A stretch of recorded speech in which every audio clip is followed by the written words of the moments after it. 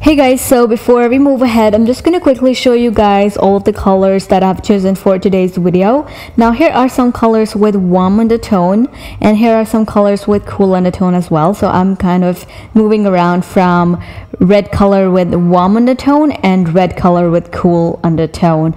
And also I have kept all of the colors right in the middle when it comes to saturation or desaturation. And they're not too saturated, neither too desaturated. I really hope that makes sense. So guys, here I am using soft airbrush again. Also, I decreased opacity with pressure because that's how I like to use my brush. Now I actually use soft airbrush for everything. I don't know why. So here I'm just making the basic sketch for the lips. It's pretty simple, you guys. You just have to create just two dots and then create this U structure first, and then draw two lines attaching to that. I'm like really bad at explaining this basic sketch for the lips, so just excuse that. Just copy whatever I'm doing on the screen if it's difficult for you. So that's that, and do not really worry about the lines being perfect because we are going to be blending those out later on, so do not worry about that at all. Also, you can use black color if you want to, but I don't like to use black color. I use dark brownish kind of color to create that basic sketch for the lips. Now here I'm just gonna fill the whole lips with the basic color that I've chosen.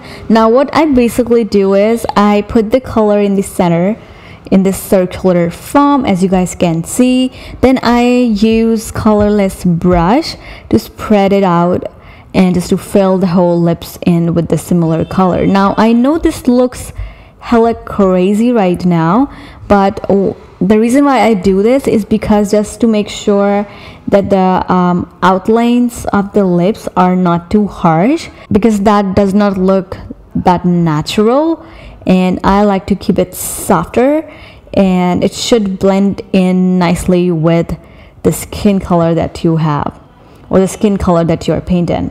So that's what I did right here, and just to make sure it doesn't look crazy, I'm actually going ahead with the similar soft air brush, and I'm just going over that unfilled part of the lip lightly, really lightly, just to make sure it doesn't look crazy.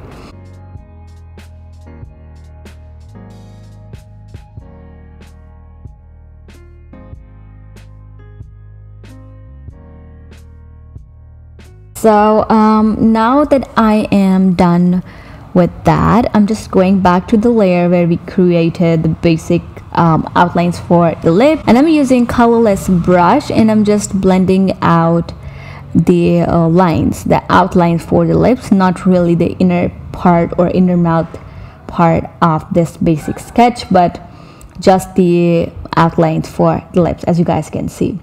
And also make sure you're not blending out everything, just keep a little bit of something there.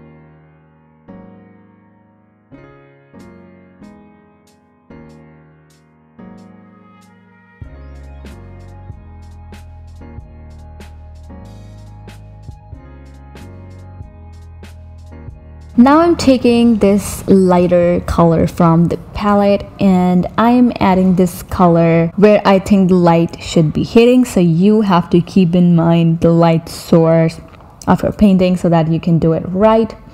So that's what I'm doing here.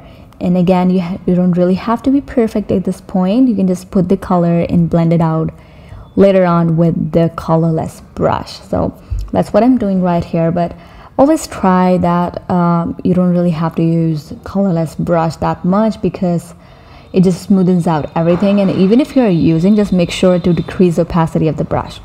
Now once I'm done with that, I'm taking this darker color and adding this color on the left part of the lips, again just to create some shadows.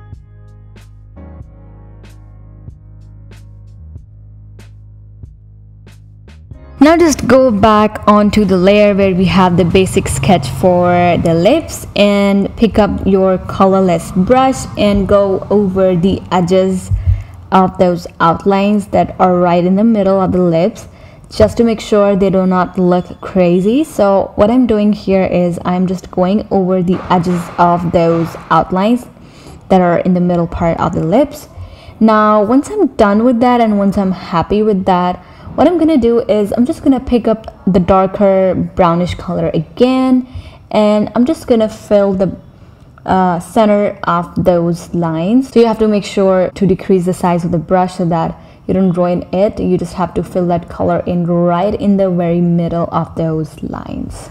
I really hope that makes sense. For the skin, it's really simple. Obviously, just you'll have your base skin color right there, so I'm just painting that just to make sure I have that too.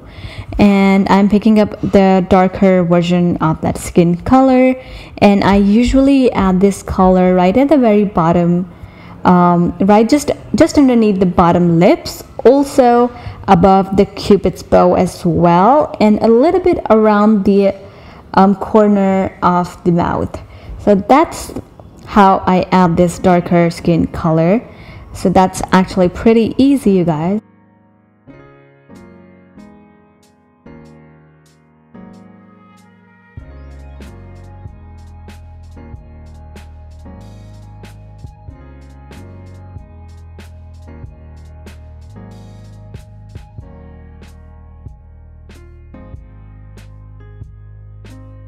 Now the next step is to make the shadow part of the lips a bit more darker.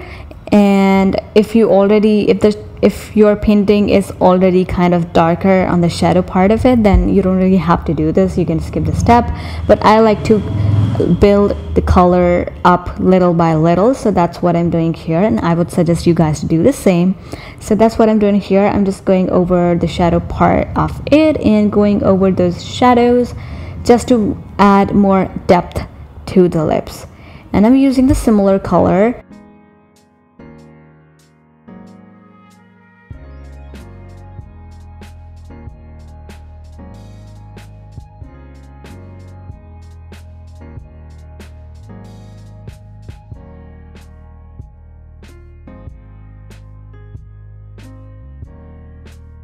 Now create a new layer right in the middle of the painted part of the lips and the basic sketch part of the lips.